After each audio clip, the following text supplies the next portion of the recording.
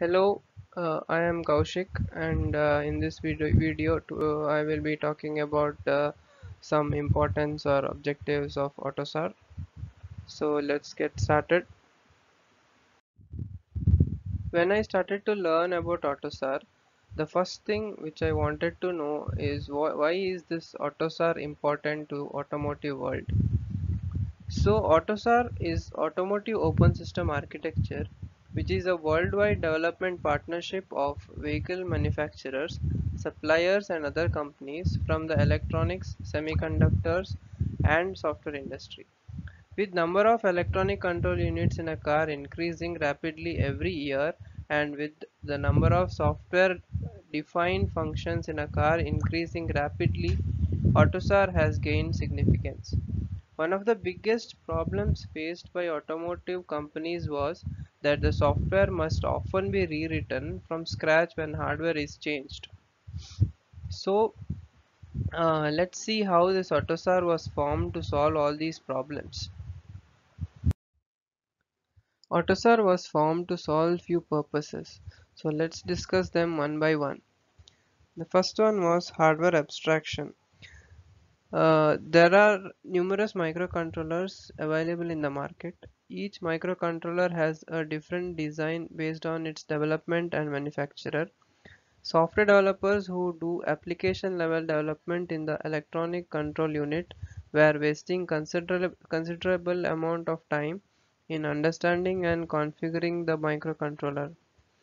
So AUTOSAR provides hardware abstraction, which means AUTOSAR provides a software module called as microcontroller abstraction layer, also abbreviated as MCAL, that makes the basic software layer and the application layer independent of the microcontroller. The software developer can now focus on building the application than on worrying about configuring the microcontroller. The next purpose is BSW standardization. Before AUTOSAR, software developers of the automotive industry were putting in lot of effort in implementation and optimizing the components in line with the microcontrollers they use to design the ECU. This does not provide any value to the customer. Further, the supplier used to bill the OEM with every new change in configuration. AUTOSAR standardized the BSW system. The BSW will carry out the basic function of the ECU like communication, memory mapping, input output, or device drivers and systems. This provides an opportunity for the software developers to now focus on customer feature and functionalities, thereby increasing the competitive value. Further, with the standardization of BSW, the software quality has improved considerably as well. The next purpose is standardization of exchange formats.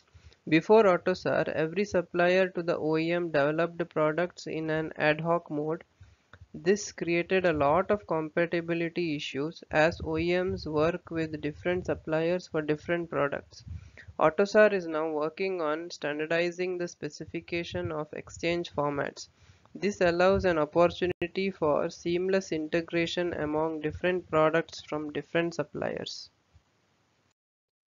The next purpose is to have reusability of functions. Reusability of function across vehicle networks and across OEM boundaries. One of the biggest challenge faced by the OEM was when an OEM wanted to add a function to an existing ECU. It required a lot of effort. For instance, if there was a brake ECU and the OEM decides to add a type pressure monitoring system along with the brake ECU, then OEM had to put in lot of effort to make it happen. With the introduction of AUTOSAR, this large effort when reusing function has been reduced. Partitioning and relocation of a function has also been made possible with the introduction of AUTOSAR. The next purpose is to have standardized interfaces. The usual process of development of an individual module in automotive electronics works something like this. Initially, the developer uses tools like MATLAB and builds the smallest model. MATLAB will generate the C code.